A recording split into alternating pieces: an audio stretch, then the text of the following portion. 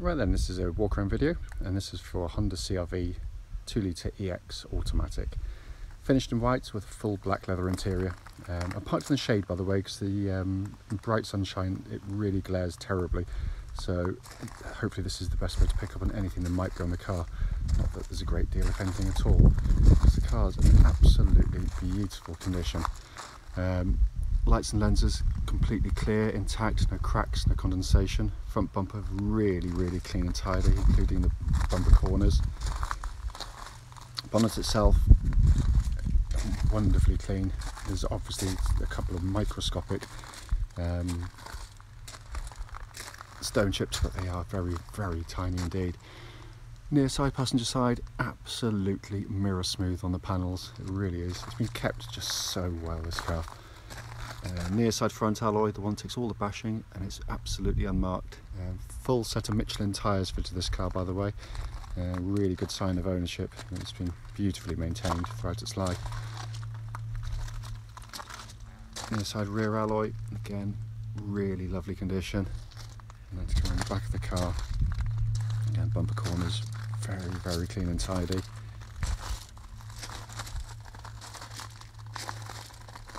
And then around to the offside, driver's side of the car. Again, just blemish free on the panels in terms of any indentations.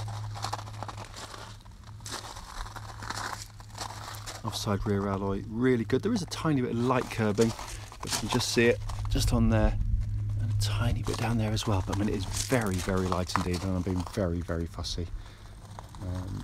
The remaining panels, absolutely beautiful.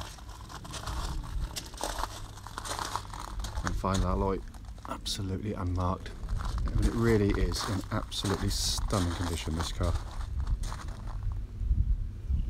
It's coming to the boot area. Absolutely huge boots on the CR-Vs, and unlike some which have been used for their purpose, this has been treated very gently. So all the plastics, all the fabrics are in really lovely condition.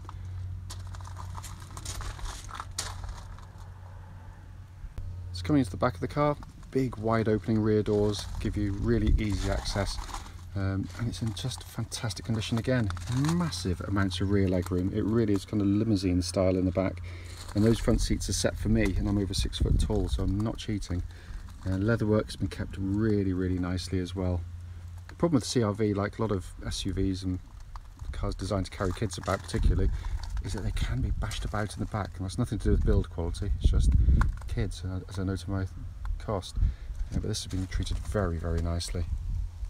Coming to the front passenger door card now, again, all very clean. All the little recesses have been kept really nicely. There is a full set of original Honda mats fitted to the car, again, all in really nice condition. The front passenger seat there, again, beautiful condition. So finally, just to come to the driver's door card, which matches the other in terms of its condition as well. Electric memory seats, you've got 2 memory settings on these, which is really handy for different drivers driving the car. Leather work on the driver's seat, again, absolutely blemish free. Right, so inside the car now, engine's running through this section, so the dash can actually be seen illuminated here. I mean, it looks absolutely as new in here in terms of the quality of the finish on the dashboard. It is in beautiful condition. See there, sat nav working exactly as it should. Pop the car into reverse. Get that lovely clear gridded parking camera as well. Dual zone climate control system, but just the way it's just every little bit's been kept really nicely on the car. And come across, that's kind of the view you get as a driver of the dashboard. It looks absolutely superb as well. Pan in there, hopefully you can see 55,906 miles, and the only light on is the low fuel light, which pinged on the test drive, which the way the editing works, it comes after this, but was actually done slightly before this, as you can check by the mileage. But it really is in fabulous condition. Just to quickly show you, owner's manual pack, lock and wheel nut key are both here and present with the car. So finally, just to come under the engine bay, which as always with Honda is presented really nicely. And what a joy to see an engine you can actually see, rather than sort of huge plastic shields covering everything up, including maintenance points. Wonderful engines these.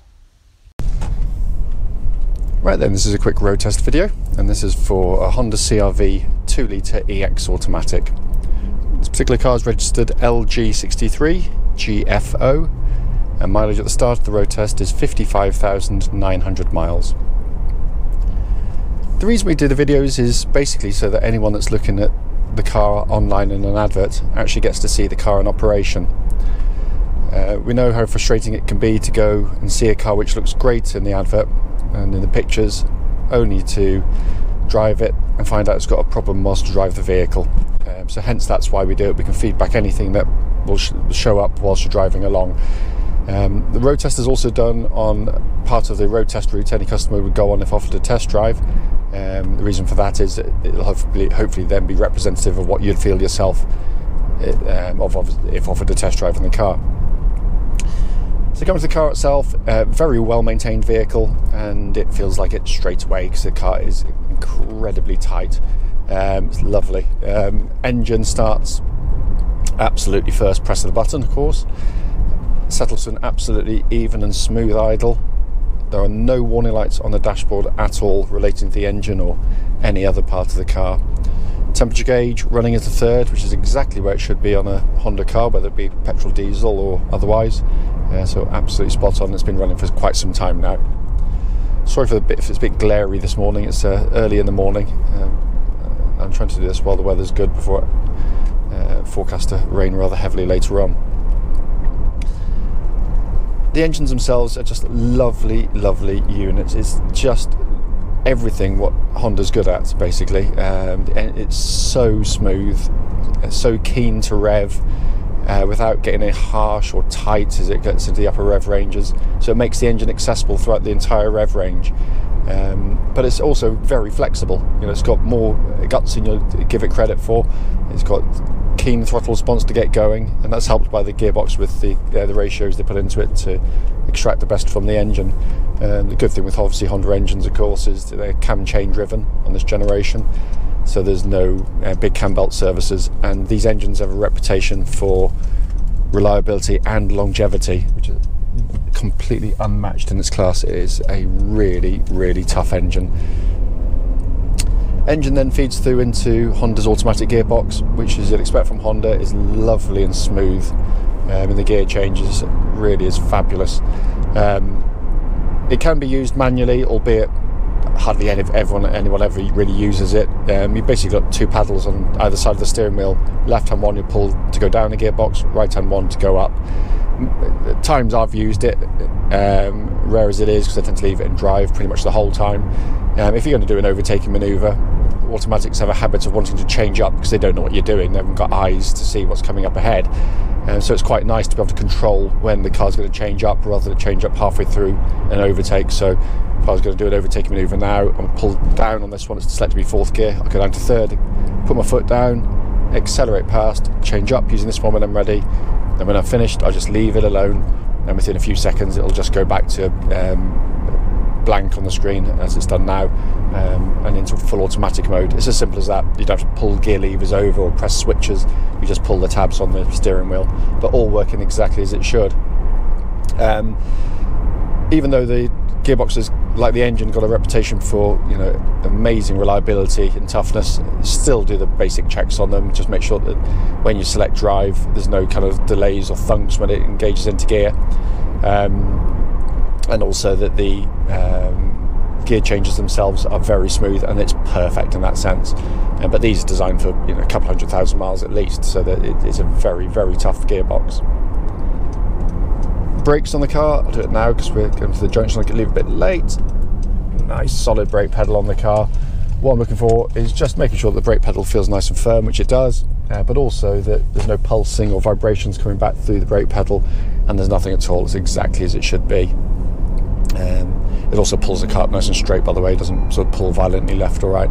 That's just the fuel light pinging on, nothing to worry about. I'll put some more fuel in as and when. Steering of the car, it's always been a strong point on the CR-Vs because it's so nicely done. It tracks absolutely dead straight, pulls, there's no vibrations rather at this speed or any speed up to the legal limit. But it's just such a nice power steering setup. It feels very positive, very precise when used on the road. and it matches the chassis perfectly, absolutely perfectly, and I can't feel any wear in it at all.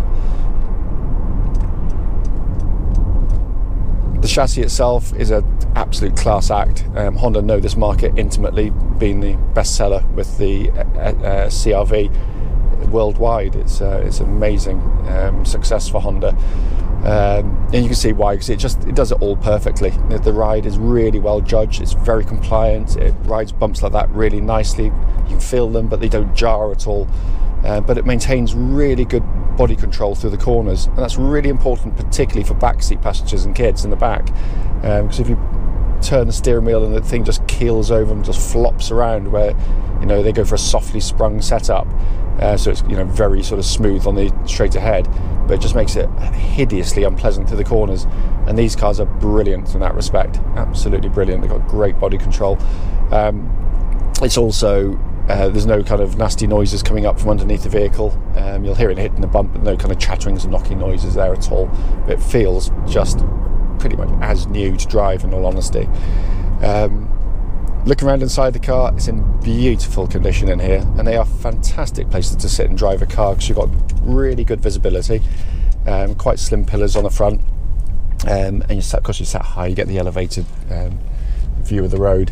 But you just got the dashboard comes down reasonably low, so you've got a really nice view out of the front. You can actually see the bonnets, which is a miracle. You rarely see it on cars.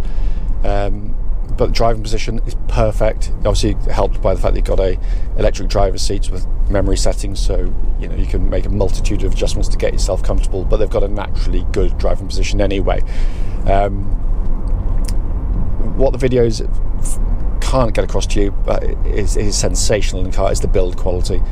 There's not a hint of a squeak or a buzz from the inside of the car. They are beautifully put together, but they're also fabulously easy to drive. I mean, everything working in the car, by the way. Aircon pumps lovely and cold, heated seats work perfectly, all been checked.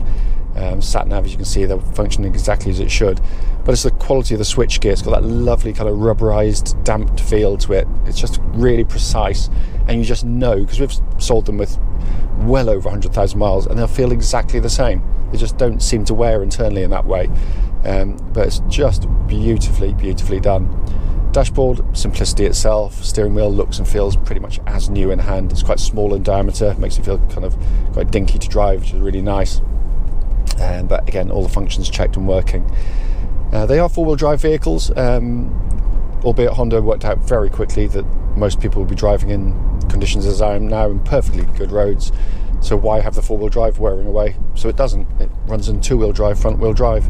Only as and when it needs to be in four-wheel drive, it'll sense it, because if your wheels spin on a bit of ice or snow or mud, it automatically brings in the rear wheels to give you four-wheel drive, and it's seamless. It's absolutely brilliant, and I've used dozens of CR-Vs towing caravans across some pretty muddy pitches and never got close to getting stuck with one.